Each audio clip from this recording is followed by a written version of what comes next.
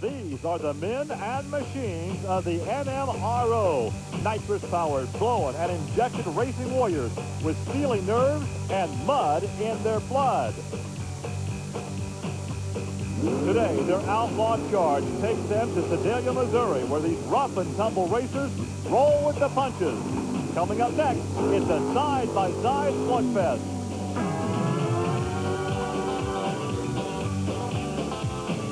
This is Trucks and Tractor Power, featuring the all-stars of the four-wheel and off-road Jamboree Midwest Nationals. Welcome to Trucks and Tractor Power on the Nashville Network. Today we're at the Missouri State Fairgrounds in Sedalia for the four-wheel and off-road Jamboree Midwest Nationals. Hi, everybody. I'm Gary Lee, and in this part of the country, it's the Big 8 Conference. That means the challenge between the state of Missouri and Oklahoma. But it doesn't matter if it's basketball, football, baseball, or mud racing, because one of the top mud racers is Ron Pence out of the state of Missouri. But he's being challenged this weekend by a top lady driver from Oklahoma, Paula Harbuck. And here with that story is Armstrong. Well, Gary, you're exactly right. Rivalries are something that are in all types of sports, whether it be stick and ball sports or, in our case today, of World Championship mud racing. We're going to talk about one of the rivalries we're going to be seeing here today. Oklahoma and Missouri. Boy, that is a battle cry anywhere you go. Bragging rights, each state each year gets a chance to win. But today we're going to be looking at something unique.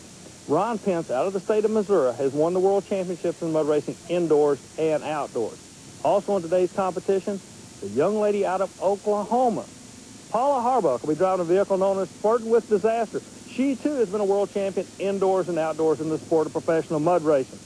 So, if the battle between the states doesn't turn you on, you might just want to kick back and watch this one this afternoon, because it could be the battle of the sexes before it's over. Gary? A border battle will begin from Sedalia, Missouri. Coming up next. Stay with us.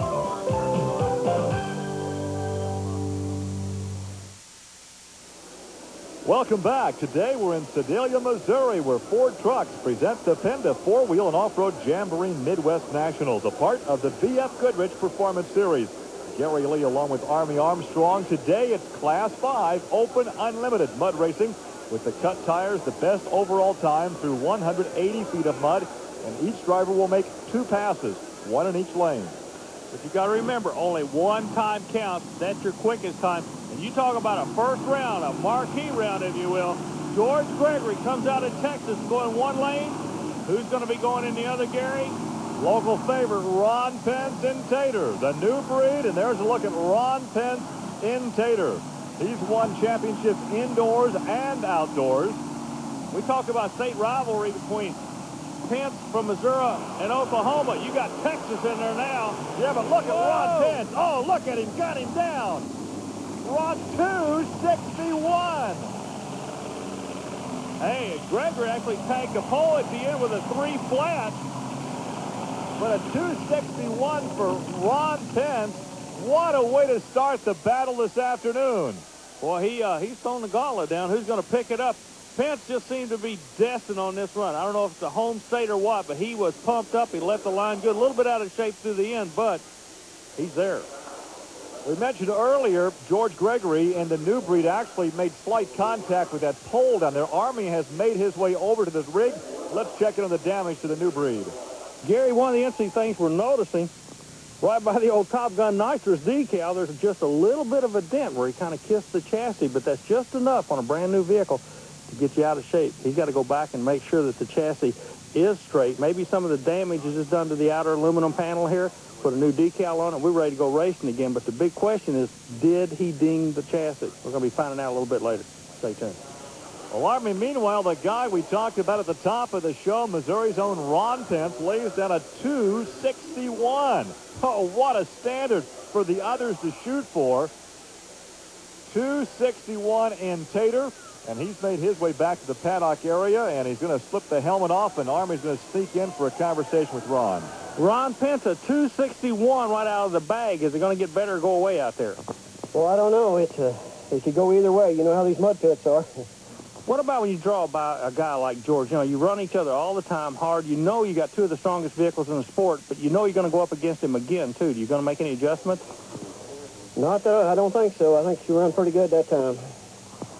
And, of course, Ron Pence will have one more chance to better that 261. Talk about top vehicles coming up now. A four-time indoor champion, Tom Martin in the Super Trooper. And he will stage alongside James Powers out of the state of Missouri in his homemade rear engine machine.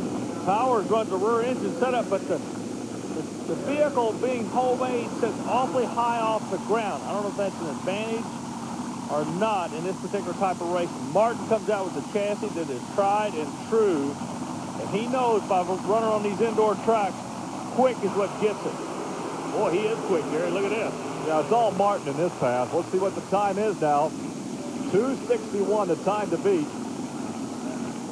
And the Super Trooper at 3.09.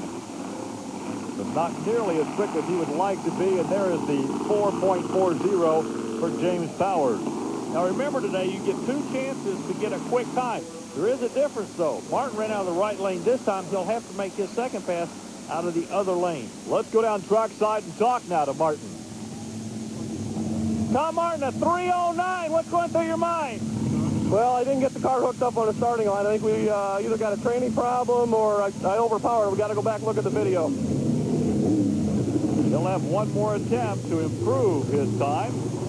Turning the track now over to Shane Back in the attitude adjuster. He's out of Jeffersonville, Kentucky. And he will pull alongside Kurt Macklin in the Rowdy Ranger. Macklin out of Decatur, Illinois, runs a full body vehicle. Back on the other side runs about an 1,800 horsepower supercharged Chevrolet engine and a 23 fiberglass replica of a Ford body. So if you got to kind of pick a favorite or somebody that should have an advantage, you should be in the lane closest to the camera. Oh, yeah, it's all Shane Back in that 23 altered. Yeah, the quickest way to make horsepower is lose weight. The 421, not bad for a full-body vehicle, but Back, he dials in at a 3:08.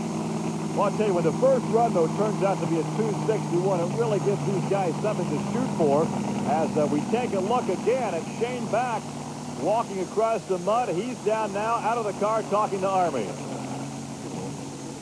When the game only lasts less than 3.5 or 4 seconds, man, when you got a back pedal, that's a kiss of death, isn't it? Yeah, that back pedal takes all the time out of it. It's a little rough track on that right side. I believe the left track's a little better today. Really do. And speaking of that rough right lane, now this was earlier. Shane Back wasn't the only one having problems in the near lane in the first round. Jeff Jeffers in Sherry's Nightmare was against Tad Horvath in the Dragonfly. Jeffers jumps the light, takes out the far-end timing lights, and he wasn't going all that fast. No, but I guarantee you, he thought he was going 1,000 miles an hour when he got out of control with it. Speaking of 1,000 miles an hour, Gary, this guy I love to watch race. You follow racing. When I say Tim Richmond, you know the attitude that he approached the race car with. Steve Kinzer, the same way. Well, in mud racing, this is the guy that'll come after you at the drop of a hat. He's going up against Gary Miller out of Winchester, Kansas. The man I'm talking about is Meeks. Shake me. Well, we have seen him win before here on Trucks and Tractor Power, and let's see what he can do. He has to better that 2:61 run laid down by Ron Pence and Tater. Good run, but is it fast enough? Remember, they have one more. Each driver with 2 passes. Gary Miller with his problems at 7 seconds and 2.88, a good run, but that's only second fast. Well, now remember, like you say, he's got another shot. It'll be out of the other lane. Once again, a good run, but not quite quick enough. He'll have one more run. Let's go in and talk to Tom Meeks.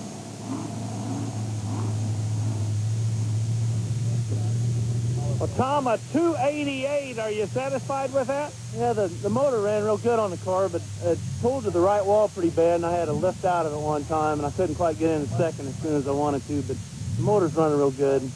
Pretty happy with it. You were talking about going into second. Do you actually take your hands off the steering wheel to make the 1-2 shift? Yeah, I do. Sometimes have a little trouble because these tires get to pulling the wheel out of my hand and the ride's pretty rough. But generally, it works out pretty good. Well, still to come is Paula Harbuck, the first lady of mud racing. We'll see if she can best Tater when we come back.